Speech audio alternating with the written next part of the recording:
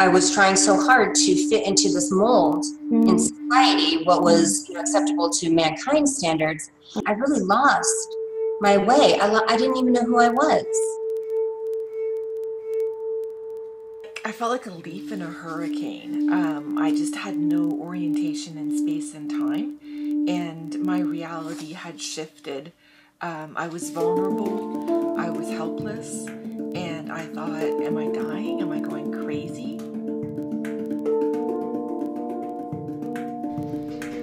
When I got put in the hospital, I felt spiritually raped of being in touch with my soul.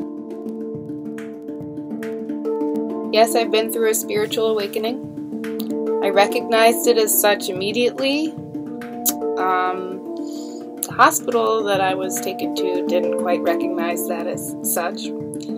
They drugged me heavily, even though I was very much willing to get help and sought it, and sort of abruptly took me from my home and traumatized me and my family.